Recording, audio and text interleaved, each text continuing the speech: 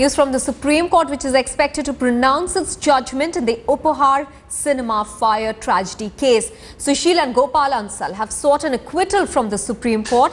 In fact, the High Court had reduced their sentence from 2 years to 1 year, whereas the CBI and the victims of the fire tragedy have demanded that the Ansals be convicted under more stringent sections. A total of 59 people had died when a fire gutted the Uphaar theatre in June of 1997.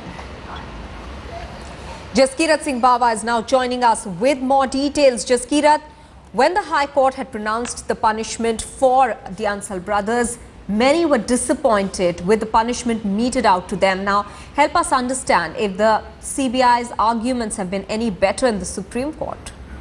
What we're expecting in the Supreme Court today is there are cross appeals that have been filed by the Ansals seeking an acquittal in this matter. There were appeals by the CBI for a harsher punishment within the same section that they were convicted under, and appeal by the victims' families who sought a modification of the section under the IPC which could get them a punishment of up to 10 years. So the arguments over here are not just that of the CBS, but also the victims' families. Katie Stolze was appearing for them pro bono.